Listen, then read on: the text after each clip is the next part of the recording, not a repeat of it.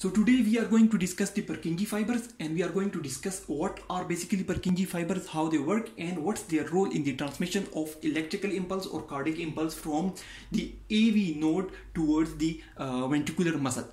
So basically we discussed that the cardiac impulse or the electrical impulse for the normal cardiac contraction or the normal heart contraction is generated in the SA node. From the SA node, the electrical impulse is transferred it reaches the atrioventricular node or the AV node where through the internodal pathways, and this takes about 0.03 second time. Then the impulse get delayed in the atrioventricular node, and then from the atrioventricular node the impulse is taken through the atrioventricular bundle, and after the atrioventricular bundle, the AV divides into the left bundle branch and right bundle branch, and this take the impulse to the ventricles.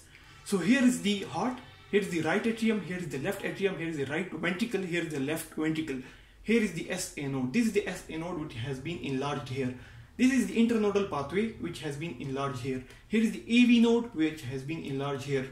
And these are the bundle branches which are present in the interventricular septum and is taking the impulse from the AV node toward the ventricular muscle. So basically the Purkinje fibers, they are present in the AV bundle branches, atrioventricular bundle. So the Purkinje fibers lead from the atrioventricular node through the AV bundle into the ventricles. So they take the impulse from the atrioventricular node and they go through the atrioventricular bundles and they reach the ventricular muscle.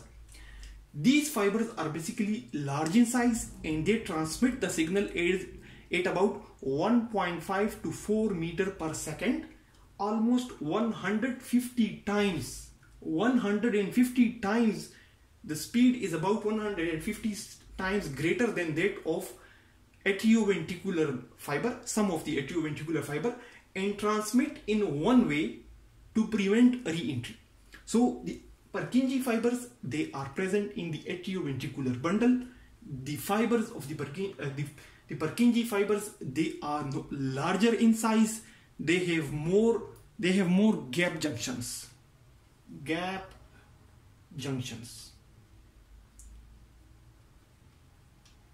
The cells of the Purkinje fibers, two cells of the Purkinje fibers, they have more gap junctions which allow rapid transmission of the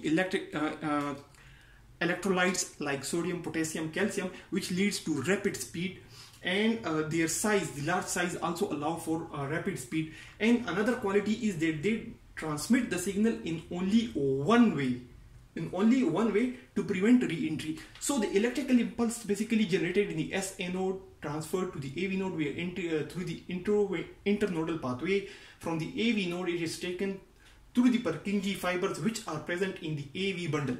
The AV bundle has two portions. One is the penetrating portion, which is here. The penetrating portion, basically it penetrates the fibers, fibrous tissues present between the atria and ventricles. Signals cannot go through the fibers. The signal generated in the SA node can only go to the ventricles through this AV node and the AV bundle. So the AV bundle has two portions, the fibrous or the penetrating part and the distal part. So the Purkinje fibers are present both in the fibrous or the penetrating part and the distal AV bundles. Then the Purkinje fibers reach the ventricular muscle endocardium via the left and right bundle branches in 0.03 seconds. We previously discussed that the impulse generated in the SA node, here it takes 0.03 seconds to reach the AV node. The impulse get delayed in the AV node because the AV node, the fibers present in the AV node, they have few gap junctions. In the Purkinje fibers, the cells has a lot of gap junctions which allow for the rapid transfer of electrolytes like ions like sodium, potassium from one cell to another, which leads to rapid speed of cardiac impulse, while in the AV node the impulse is delayed about 0.09 seconds. Then that impulse get delayed a little more in the fibrous portion of the AV bundle. But once it has reached the AV bundle, the Purkinje fibers present in the distal portion of the AV bundle, they are large in size. They transfer, or the speed of electrical impulse in this distal portion, the fibers present in the distal portion of the AV bundle are transmitting the impulse at a high speed, and they take only 0.03 seconds.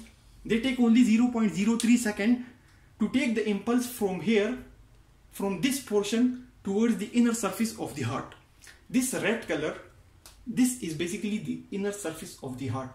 So we see the impulse took 0.03 seconds to reach here. It was delayed and then it took 0.09 seconds, a total of 0.12 seconds to reach this point, the penetrating portion of the AV bundle. Then it was delayed 0.04 seconds more in the penetrating portion of the AV bundle, Then finally, in about 0.16 seconds, the impulse has reached from SA node to the AV bundle, to the distal portion of the AV bundle. Now the speed in this portion is very high due to the Purkinje fibers, and this it will only take 0.03 seconds more to spread the entire impulse into the entire ventricular muscles. So the ventricular muscles are present in the right ventricle and the left ventricle. From this point to while we have not drawn the ventricular muscle in this diagram, but this electrical activity or the SA node, AV node and the bundle branches has been shown here in the green color. So we see that the impulse reached in 0.16 seconds at this level, but from this point to reaching the inner surface of the ventricular muscle, it only took 0.03 seconds to reach the inner surface of the heart. This inner surface, if we cut the cardiac tissue, for example, this is the cardiac muscle. We have cut it like this. We have cut it like this straight away. So the inner surface is the endocardium, the middle is the myocardium, and the outer surface. This outer surface is basically the epicardium. So the inner is the endocardium, myocardium is the middle, and outside is the epicardium. So the impulse took from the AV bundle to the endocardium, to the inner surface of the heart, only 0.03 seconds. From the endocardium to the epicardium, another 0.03 seconds are required. So from this point to the ventricular muscle, to the inside of the ventricular muscle, 0.03 seconds are required. But the cardiac muscle is present in such a way that for this signal which has reached here from this point in 0.03 seconds, for this signal to reach this level or this level or this outside level, it will take more 0.03 seconds more, because the electrical impulse cannot directly go this way. It cannot go directly this way. The cardiac muscle is basically present in a spiral form. In between there is some fibrous tissue. So the impulse will take a long way, a spiral way, to reach the outside. So 0.03 more second will be required for the impulse to reach from the endocardium to the epicardium, from the inside of the heart to the outside of the heart. So you see 0.03 plus 0.03 is 0.06 second. A total of 0.06 seconds were taken to energize or to depolarize the whole of the ventricular muscle, while 0.1 second were required for the impulse to reach from the SA node to this AV bundle. 0.16 seconds were required for the impulse to reach from SA node to this point, but only 0.06 seconds. 0.06 0.06 seconds were required for the muscle to reach the entire muscle from the inside to the outside, the whole of the muscle, the ventricular muscle. It was because of the speed of the Purkinje fiber. It was because of the large size of the the Purkinje fiber. It was because a lot of gap junctions are present in the cells of the Purkinje fibers. Then the Purkinje fibers, due to its high speed, due to its large size, and due to its anatomy, it makes sure the Purkinje fibers play a role in synchronous contraction of the ventricular muscle. Just within a split second, it takes the impulse from this point. It takes the impulse from this point to this inner surface of the heart and this outer surface of the heart. So in this small amount of time, the Purkinje fibers make sure that the whole of the ventricular muscle, that of the right ventricle and that of the left ventricle, they contract at the same time, so that the pumping of the blood is very much effective. If it was not for the speed of the Purkinje fiber, if the Purkinje fibers has not so much high speed, then one portion of the ventricles would contract and at one time, and then another portion of the ventricles would contract at another time, and the pumping of the blood would not be effective. To make sure that the whole of the ventricular muscle, that of the left and right, they contract simultaneously, or their contraction is synchronous with each other, this is with the help of the Purkinje fiber, and this is due to the qualities of the Purkinje fibers. So to summarize it, basically the sinus node, the SA node, it acts as the pacemaker of the heart, which we have discussed in previous lecture. How it acts as the pacemaker, what is the mechanism, why it is rhythmically and regularly generating some electrical impulse. This impulse generated here, it get transferred to the atria directly. The atrial muscle get depolarized directly, and this impulse also reach the atrioventricular node through the atrial muscle and special internodal pathway which has high speed. Once the impulse has reached the AV node, the impulse get delayed in the AV node, so the atria contract and the blood comes into the ventricle. This delay in the AV node, it allows time for the blood to come into the ventricles. Once the impulse has reached the AV node, it gets slightly delayed due to the fibrous portion of the due to some fibrous tissue. The fibrous tissue is present between the atria and the ventricle, because it makes sure that the impulse can go from the atria, from the SA node into the ventricles only through this AV node, or only through this AV bundle. Impulse cannot come from the atria directly into the ventricle. So here we have a fibrous tissue.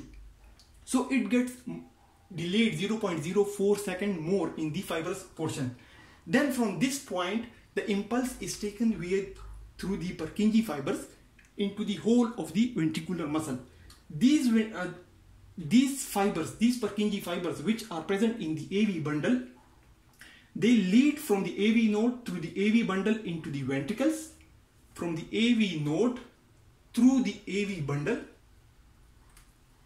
from the AV node through the AV bundle into the ventricles, from the AV node through the AV bundle into the ventricular muscle. The fibers of the Purkinje, the Purkinje fibers which are present in the AV bundle, they are large in size, they transmit at a high speed, and they transmit only in one way. They transmit only in one way because if the impulse can go in one way, only then can the heart muscle contract synchronously and in rhythm with each other. If the impulse can go in this way and then come back with re-entry, then the cardiac contraction will not be synchronous with each other and arrhythmias will occur. Arrhythmias do occur. There are some abnormalities which do occur in this system, but we are not going to discuss those arrhythmias or those abnormalities. Then the Purkinje fibers reach the ventricular muscle endocardium through the left and right bundle branches in 0.03 second. From this portion of the AV bundle to the inside of the ventricular muscle, it takes only 0.03 second. But from the endocardium, or the inner surface of the heart, from the inner surface of the heart to the epicardium or outside of the heart, the outer surface of the heart, another 0.03 seconds are required. Because the cardiac muscle is present in a spiral way, impulse cannot directly go from this portion to this outside directly. It go in a spiral way in along the Purkinje fibers, which has penetrated deep inside the ventricular muscle. So it takes more 0.03 second. And these Purkinje fibers play a role in the synchronous contraction of the ventricular muscle. Due to the qualities of the Purkinje fibers, the cardiac contraction, the contraction of the right and the left ventricle, is synchronous with each other. So that's all about the Purkinje fibers, how they take the impulse from the AV node to the ventricular muscle, and how they make sure the one-way transmission of the impulse, how they prevent re-entry of impulse, and how they make sure the synchronous contraction of the right and left ventricle. Thanks a lot for watching the video.